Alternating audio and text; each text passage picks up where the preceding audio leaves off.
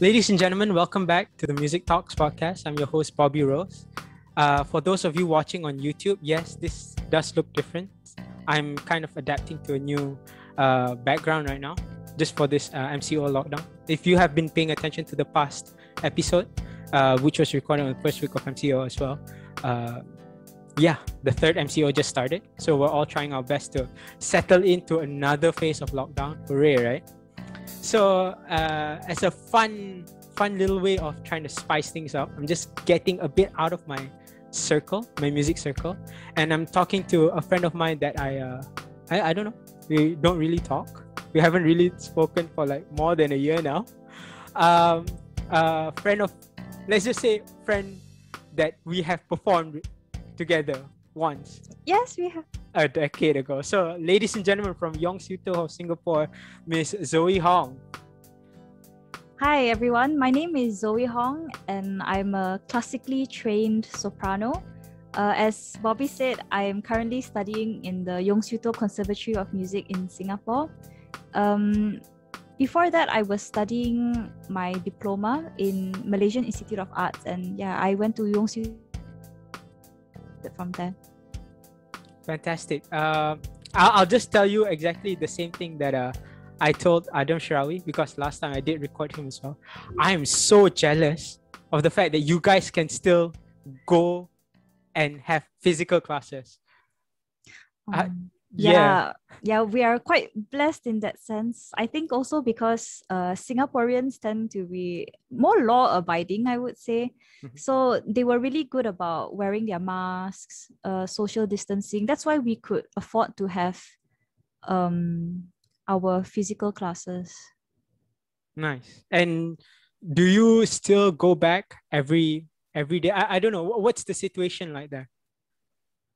Well, it was getting better from when I started, but it has gotten worse right now. And I think we're pretty close into lockdown. We went from 0 cases a day to now about like 30, 40 cases a day. So now no dine-ins allowed. And well, now we're on summer vacation, so we don't have to worry about classes. But the way it's looking right now, our next semester might be online again. Oh, okay. So you do have to go through those online sessions. It's not just us, it's you guys as well. But I guess our faculty is a bit special. We have a lot of our classes physically, actually, for me at least. Of course, we follow all the SOP very, very strictly. But I think because our faculty is kind of small and the classes also very, very small. The ones I take, the biggest class was like maybe 10, 20 people. That's why we can afford to spread ourselves out in a room and therefore have classes physically. Nice. So can you just like break down a daily life for you? Like from the moment you wake up all the way to the end, like, because I know that you're really still active up till like last month when you had your recital. So what's daily life for you in university? Okay, so for me, the first thing is, I would say my day starts not when I wake up, but at 12 a.m. because that is when I'm a night person. So at night, my brain is super, super active, and that's when I get all my work done. So my day starts at 12 a.m. when I do some of my homework and do my homework, chat with friends, play games, very important. Yeah. Then try to catch like a few hours of sleep, wake up begrudgingly, then get ready. And most days I really have a full day of class. Like I get in at 10 a.m. and I sometimes have classes up until 3. So it's just a full day, very, very tiring. After that, of course, as musicians, we have to practice. But for vocal majors, it's quite different. I have instrumentalist friends who practice like 4 or 5 hours a day. But for singers, it's like an hour a day maximum. And per session, it's only half an hour. That's what I'm doing now. Oh, okay. And then besides practicing singing, I would also practice piano sometimes if I'm in the mood for it. And yeah, then really it's just a whole cycle. Go home, chill, talk to my family, and yeah, it goes back. I do my homework and I go to sleep. It has been like that for the whole year, basically. Yeah. Ladies and gentlemen, so you put it here. The secret to success is essentially just have little sleep. If you want to be a great musician, little sleep and 1 hour a day practice. That's it. Oh, sorry. You said Yeah, what? man. Half an hour? Half an hour. That's it. Half an hour, you're fine. You're Yeah. fine. For all the singers out there that are listening to this or watching this episode, if people ask, why do you only practice half an hour? I don't want to spread COVID, right? That's your Oh, intention. yeah. Yeah. Mm-hmm. You're being a people's person, right? You're trying your Honestly, yeah, I'm doing it for the people. exactly. Is that what you tell yourself before you sleep? Just to sleep better? Yeah, if I do sleep. Oh, that's fair. So I just gotta we just gotta take it back like a few steps back. Like where did you come from and where do you go? I don't okay. It sounded like a Cotton Eye Joe. I mean like what Oh, you were before this you were in MIA, Malaysian Institute of mhm. Arts, for those of you that do not know. She was from MIA. And then you're now in Yong. So how did that transition happen? Um, well, I started in music pretty late actually. I started my formal singing lessons when I was 20. I'm 24 this year. Mhm. Wait, You, no, I started when I was 19. Sorry, I yeah. started when I was 19. You want me to And I edit out that entered, part about your age? nah, I'm proud of being an older lady. Exactly, and older. Okay, yeah, yeah. Yeah. But yeah, I started pretty late at about 19. Then I enrolled into MIA, but at that point I was so fresh. I knew nothing about music really. And I had to audition into MIA and they played an interval and they asked me what interval is that? And I was like, oh, what is an interval? You know, I was so new to music. But thankfully I got in.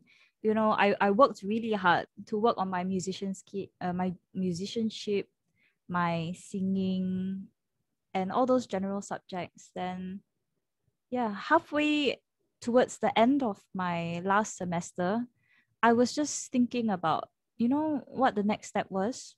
And yeah, I heard about Yong and honestly the first thing that really attracted me to Yong was the fact that it was completely free.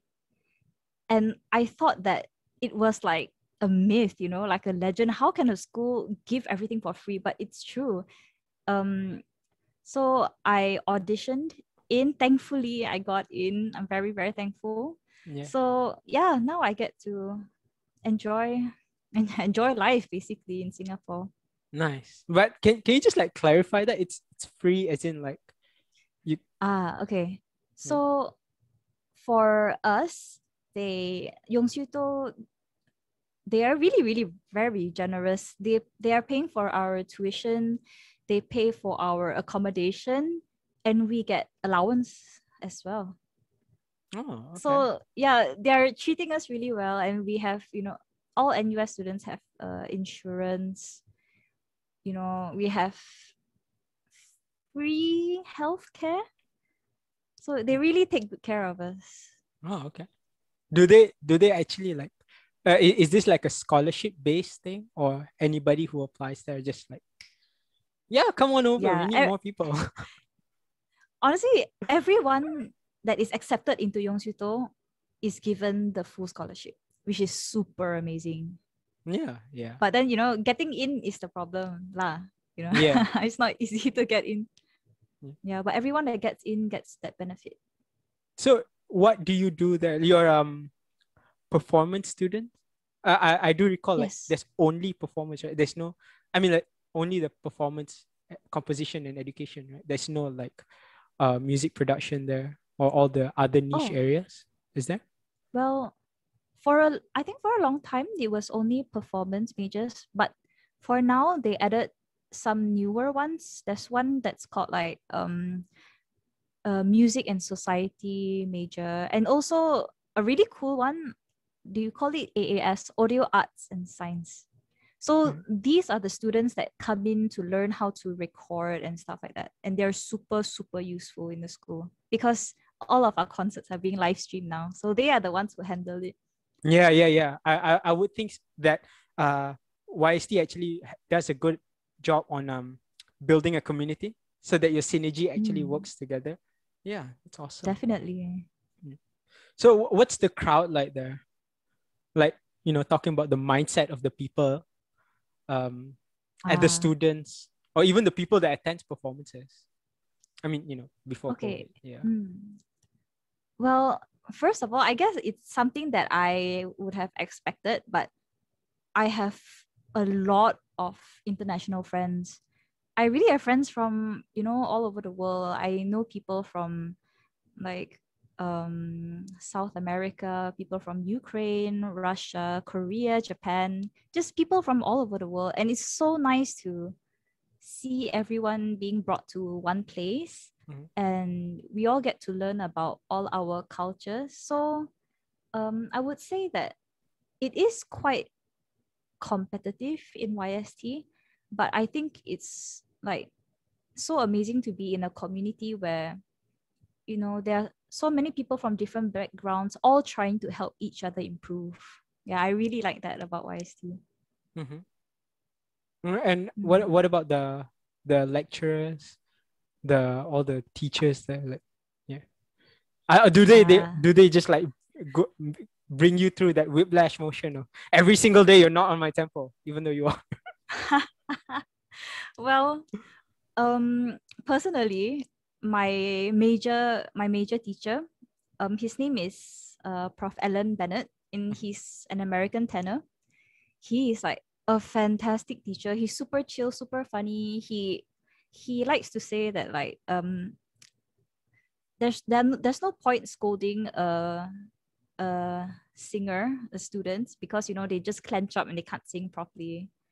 But he also like got scold me, so I'm like, ooh, thanks. But it's super helpful, and I think it's just a very different approach. And I took one of another class called what is it? What, where, and when is art? Mhm. So my lecturer is also an American, and the way he approaches things is, I guess, very different from what maybe you and I were brought up with. Like in from primary school to SPM, we are just taught to kind of like memorize everything and throw it up. Yeah. But these classes teach me how to think for myself, which is something that I found to be very, very difficult. Yeah, It, but it's a great challenge. yeah. Is that like you keep this like the second time that you're mentioning a sociological aspect, that individualism philosophy, that sociological philosophy, is that an overall YST thing, or it's just something that you picked up on? Yeah, I guess it's something that I just happened to observe. Yeah. Hmm. And is it just I'm not pushing you for another agenda, because I don't know if you remember, I do study music psychology, so I might Oh, you inadvertently, do? yeah, so Fantastic. I might just inadvertently go into a psychological side, but it does seem like a plausible field for you guys, right? Especially with that Mm, all those AAS studies and these philosophy study. I mean, I consider this, what was it again? Past, present, and future? No. what, What, where, when? and what, where, and when is art? Yeah. Does it go Yeah. into like deep philosophy thinking? Like you Oh, just sit there and think, what's your final exam? Like just sit there and think about art. Is that? yeah. When the first few weeks into that class, I was just sitting in class and I was just looking at the lecturer going like, what are you trying to say? Like it was like super like moment, everything he said made sense but made no sense at the same time. And That's one of super our meta. homework was, yeah, it kind of is. One of our homework was that we had to write about like 150 word, just a short essay of, it's like I guess our point of views on certain topics that he would give. So we have, the main idea, supporting detail, those kind of things. And every single week, it's always due Sunday, 11:59. Mm-hmm. So every week, Sunday, 11:30, I would be sitting at my desk going, what is going on? How do I answer this? I don't understand anything. But after having taken that class for the entire semester, like, I'm telling you, like, oh, my brain just spinning for like always. Everything people tell me, I'd be like, okay, but what's your main idea? Supporting idea. Oh yeah, nice. Yeah. So yeah, it really, really helped. Yeah, nice. Really enjoyed that class. I assume now you can push it to 11:40. Yeah, It used to take I'm like 20 never minutes. gonna take that class. Never gonna take that class ever. Yeah, that's fair. And you did mention like you do mingle a bit with the internationals. I guess when you yourself are an international student, you tend to Oh view, yeah. right? Oh yeah, That's, right. yeah. I've had many of my cohort mates go up to me and go like, "You're Singaporean, right?" Then I'm like, "No, I'm Malaysian." They're like, "Huh? You're Malaysian?" And everyone goes like, everyone thought you were Singaporean. And I was like, I don't know why you would think that. Yeah. But yeah, I guess maybe because, Singapore, Malaysia, and same, Yeah, it's quite vague, but it sounds to me like you're saying like the sense of musicality, how they speak, how they view things. It's quite similar. Do you feel that way or?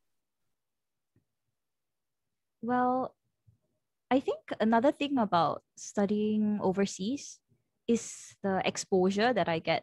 I think when I was studying in Malaysia at MIA, my circle was so small, Mhm. and I never really got to explore a lot of ideas. And the people that I usually hung out with, we would normally have the same ideas, the same opinions, and stuff like that. So yeah, suddenly being pushed into, like, I guess, being an international student together with students from all over the world, it really challenges your beliefs, your standings. Yeah, that's fair. That's fair. And especially when you have to go out of that bubble, right? Like you said. Yeah. Yeah. Yeah. So when you said like you have your beliefs challenge, I would think like your principles and all, like does it actually affect the is there an amplitude of difference when it comes to you performing now compared to when you were 5 6 years ago? I mean, like, we're not talking about maturity. Everybody looks back at their older performances and like think, what's wrong? What is that kid doing? But like between performing on your I don't know, your home base and comparing to when you are performing now, is it different? Do you feel like it's different? I think, well, sadly, like, I've been here for 1 year, but I have only ever performed once, like a live performance, which is very sad because I'm a performance major. Mhm. But then, I guess it's before even the performance. Like, for me, I place a very, very strong emphasis on music education, musicianship, and basically like the workings that makes a person a better musician and not just a better performer. And this point of view clashes very, very strongly with many people at YST, because there are some people, not all, but you have all sorts of people. Mhm. There are people they strongly believe that they are here to play their instruments and that is all they are going to do. So like Yeah. musicianship, like by theory, like who is she? Like they Yeah. just focus on the instrument so much. So Yeah.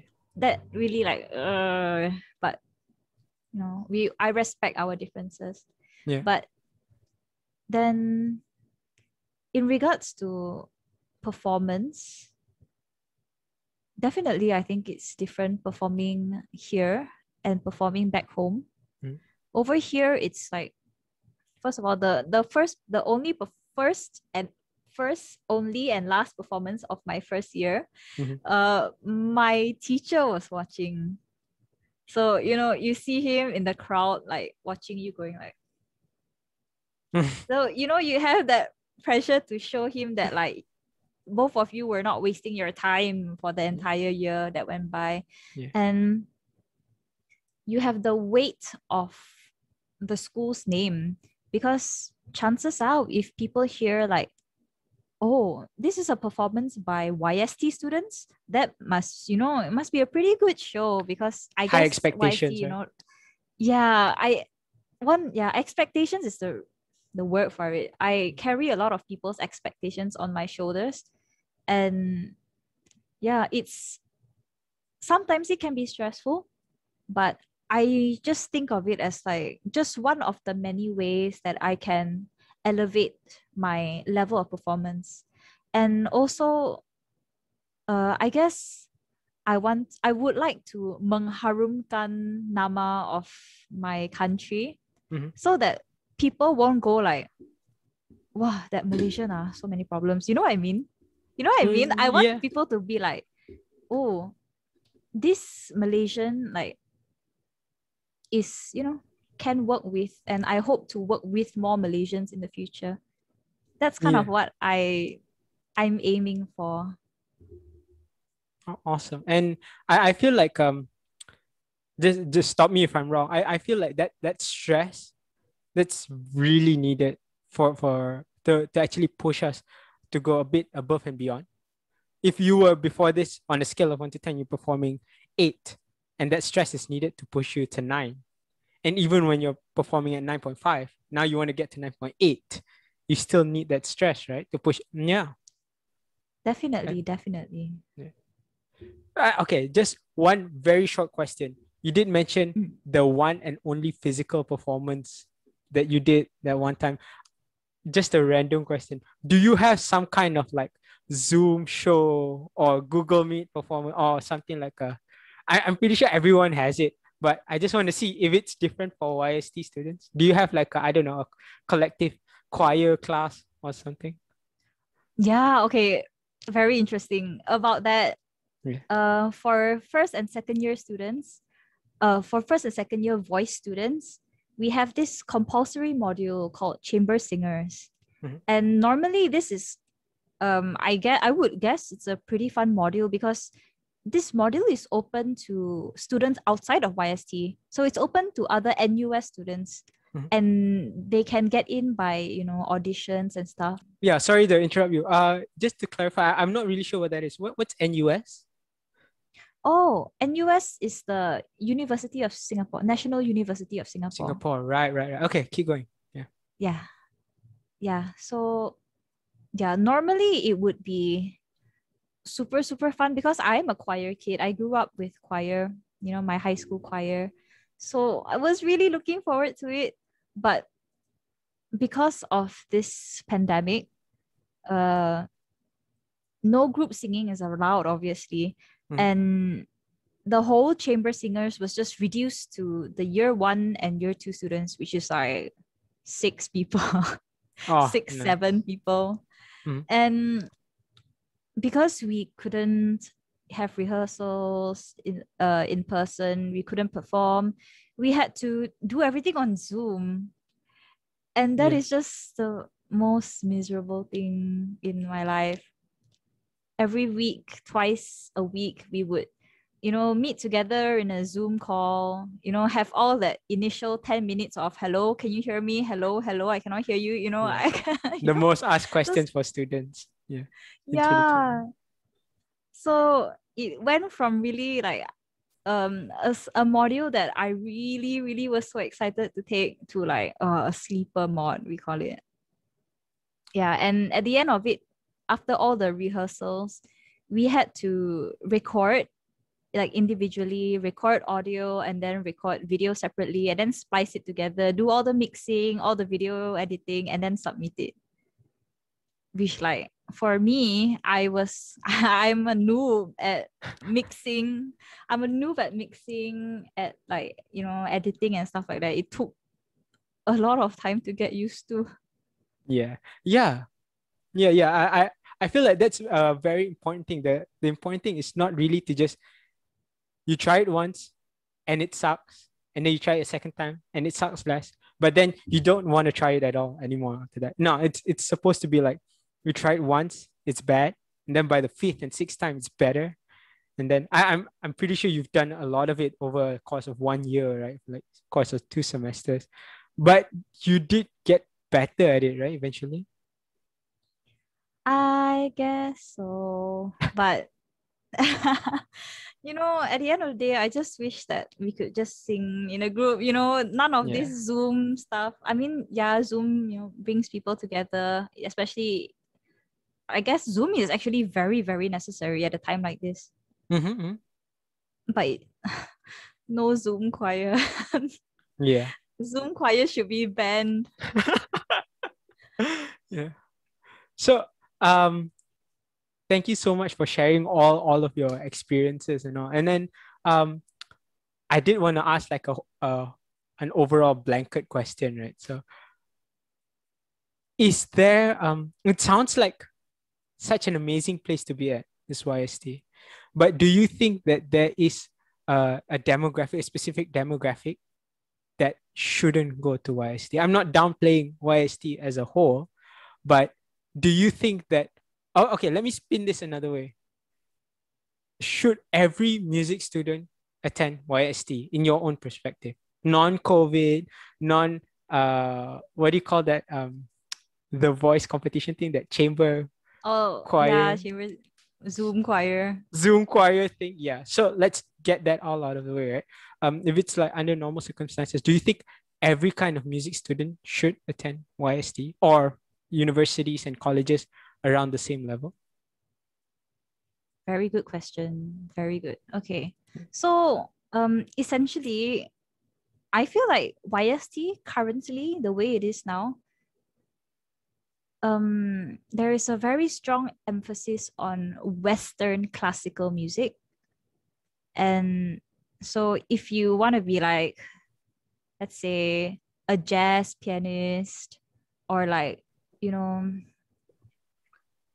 any genre that is not classical or to an extent contemporary, I feel like if you come to YST, it would benefit you in the sense that your raw skill, your technique, your knowledge, exposure, everything, your fundamentals, they will be like definitely exponentially increased.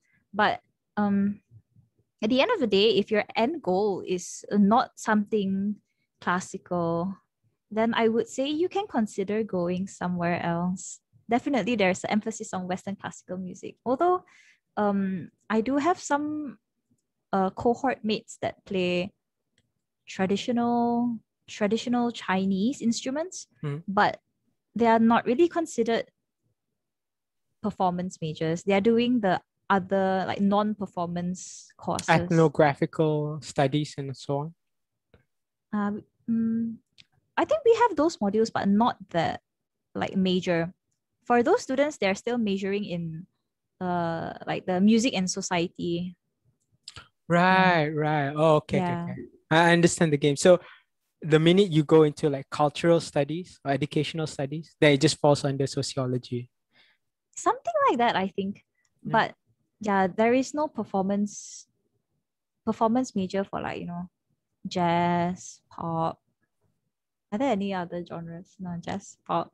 Contemporary, jazz, pop, traditional. Traditional, traditional falls under that one. Yeah. Yeah, not really. Yeah, because I do keep thinking about what you said, like that contemporary side, the jazz side. Okay, it's out of the picture, right? But if you actually just compile everything together, so we got business, which doesn't really exist. We have education, it does. performances, obviously, composition, obviously. What else? All those sociological studies, all those musicology. So it does cover a wide spectrum, but the only thing in your perspective, right? We're just talking about perspectives. The only thing that's lacking is just the genre studies, the wide variety of genre studies, right? I would think so. But then again, I'm not an instrumentalist, and I have many friends who, definitely can play more than one genre. They can play a concerto, and the next moment they are just jamming. There are people like that, definitely. But wait, hold up. You mean like they just like jam concerto? It's just like, can you give me concerto in B flat? And it's like, no, 251 that concerto. No, sadly, not yet. Maybe Not yet. maybe, Yeah. not yet. But yeah, there are. I don't know. I guess I just don't see that mix of genres yet.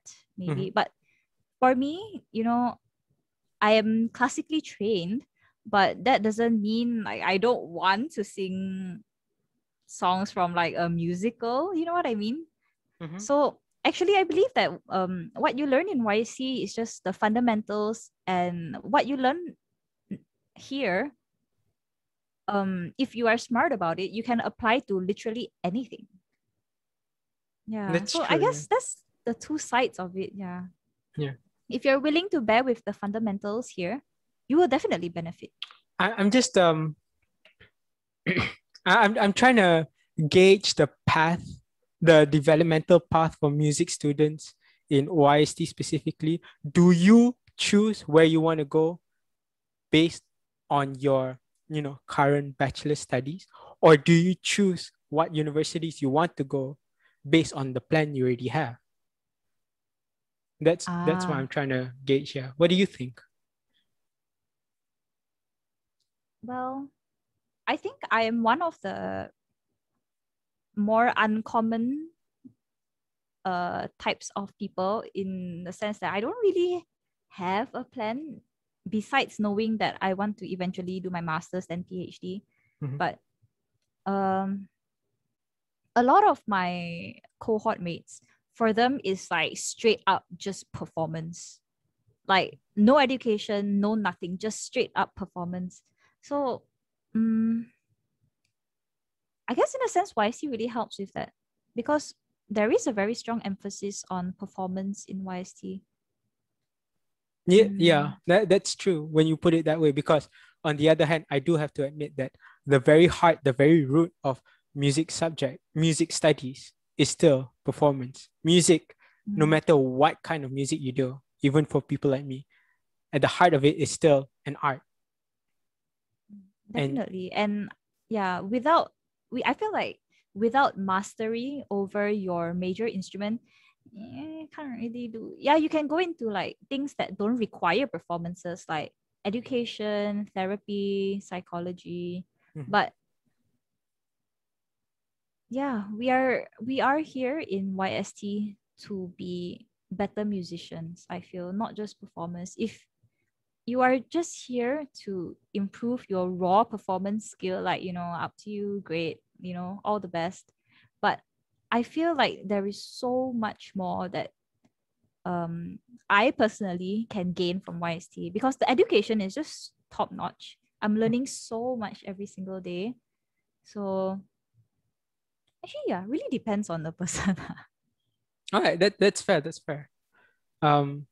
Just trying to gauge. I'm just trying to gauge that mindset of an assimilated Malaysian Singaporean musician such as yourself. So because I'm very sure if I ask a full Malaysian about YST, it'll be different. I'm very sure if I ask a full Singaporean, it'll be different. So now that you've been on both sides of the world, so I'm trying to see if there is really a point of contention between these different educational institutes. So yeah, I really respect your answer. It actually depends on where we do want to go. So anytime somebody in the streets just stop you like, you're doing performance. You're doing like music performance. Like what's your plans? Like COVID, all the shows are closed. Like no, it's part of the plan, or rather, it's part of my plan. You know. Yeah, yeah. Yeah. I get that a lot from maybe friends, family Mhm. that go like, huh? You study music ah? Yeah. How can you earn money? Stuff like that. But I guess it is our job to calm down what I learned, calm down, not attack back, and explain to them that there is so much more to music than just pure performance. There's really a whole world out there that is open for a musician, not just performance. I feel Mhm. It's you very just have true. to know what you want. Yeah, that's very true. So this is the last question, just to sum it all up. Like, what's your plan? You did mention like postgraduate studies. Like, what's your plan after this? So I'm really inspired by the people who got me into music in the first place. Like my first voice teacher, Mr. Mark Chiho. I think you Mm-hmm. know him, Yeah. Miss Susanna. Yeah. So, you know, I'm really, really inspired by them to be more than just a performer. Like they are no doubt like top tier performers, but there is so much more that they did for the Malaysian music scene than just performing. They Mm-hmm. started up choirs. They really did a lot of education, a lot of outreach, and you know, through them doing all these things, I was able to be involved in music. So I feel a strong sense of wanting to do the same. Mm-hmm. So uh besides performance, I really want to go into definitely music education, a bit of music psychology as well. I think that is very important. Mm-hmm.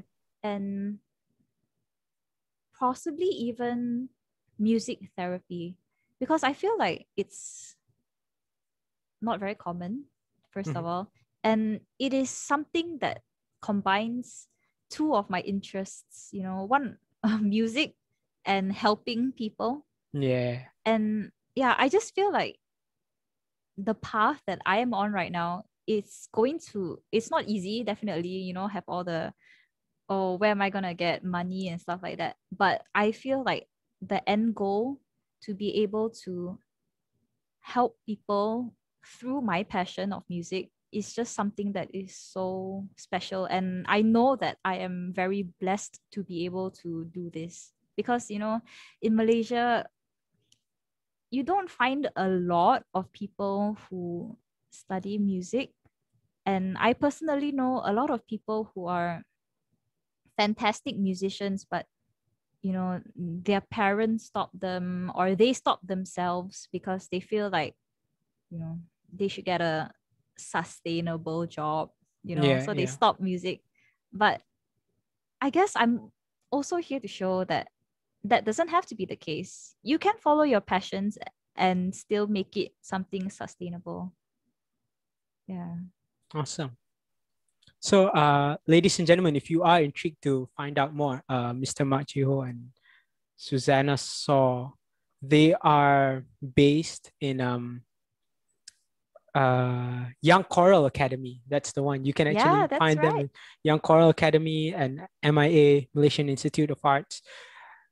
No joke. All you have to do is just Google top Malaysian singer. No, not Malaysian singers. Malaysian classical singers, Malaysian musicians, and they'll be at the forefront of the classical and traditional performances right now.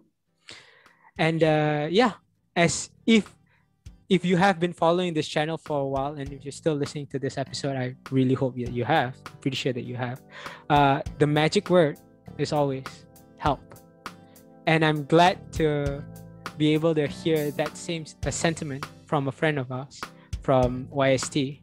And if you do have any questions, any thoughts about any of the topics that we talked about today, why you think YST is like the best university in the world, shout out. Just like pass them to us, send us an email at aminbob13@yahoo.com.